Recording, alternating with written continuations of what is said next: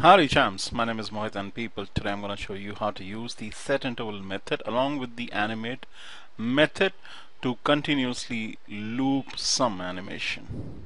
Okay, I'm using CodePen as an online editor that allows you to code real quick because it's Emmet enabled. Emmet is a code assist plugin or a package. Okay, CodePen again is an online editor.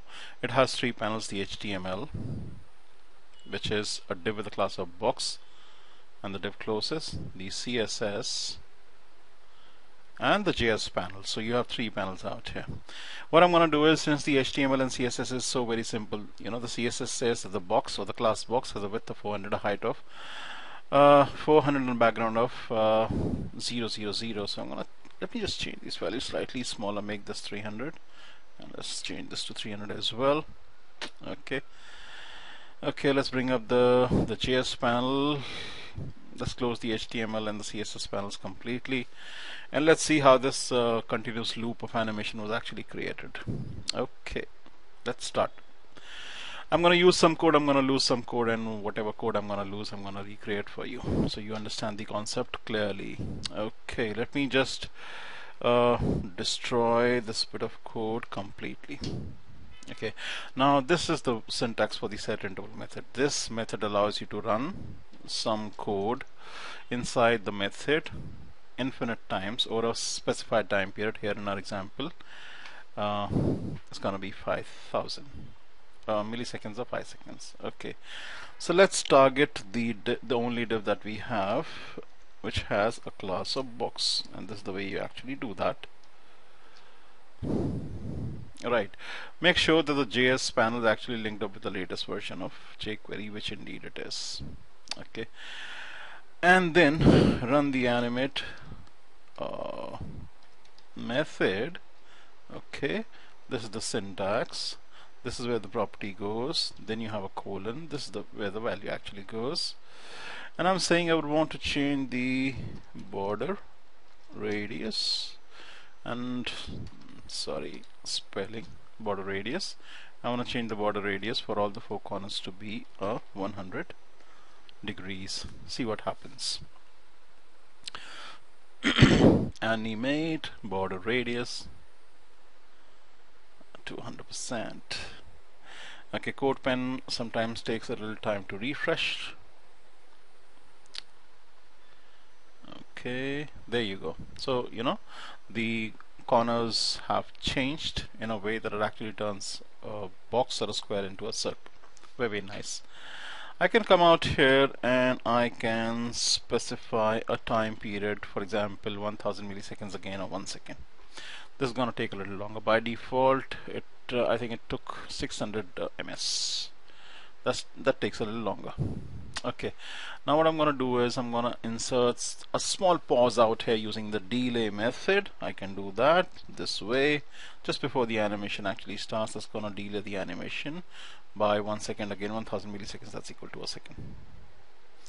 So it'll stop or pause for a second before the animation breathes fire, kicks off. Okay, very cool. Now I'm gonna specify the easing, or in simple words, the rate at which the animation runs. You have two values out here: swing, which is the default, nothing mentioned is swing, the other value is linear at the same rate. I'm gonna keep the default, and that's swing. Okay, then we can specify a fallback function, so let's use that function. Okay, let's increase this area. So function, keyword, round brackets, curly braces, and then here goes the code for call back function. Right, as simple as that. So, but the callback function will be run only after the first animation is actually over.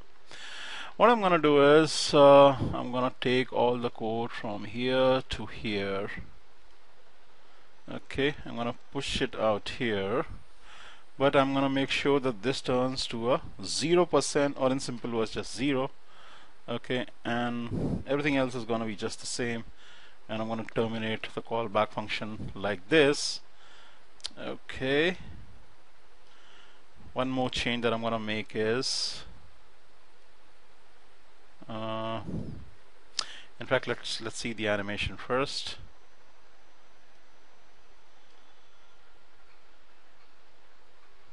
There you go. So a box turns into a circle, circle backs to a box or a square. Okay, I can actually do away with this selector and replace it with this way, which basically means the same thing, because the animate method was actually applied in the very first place on the class box itself, so nothing changes out here. So you see, the callback function runs only once the main function or the first function is actually over, you know. So guys, so simple. The setInterval method allows you to fire some code which was inside out here infinite times over some specified time period. In our example, I've used 5 seconds, and this was that highlighted bit of code that was running again and again. Okay, which was nothing but the animate method after the delay method. Delay allows you to pause, take a respite, take some rest, catch your breath. Okay guys, so it's actually that simple. Again, CodePen takes some time, you know, to save the changes, refresh, and bring up the preview.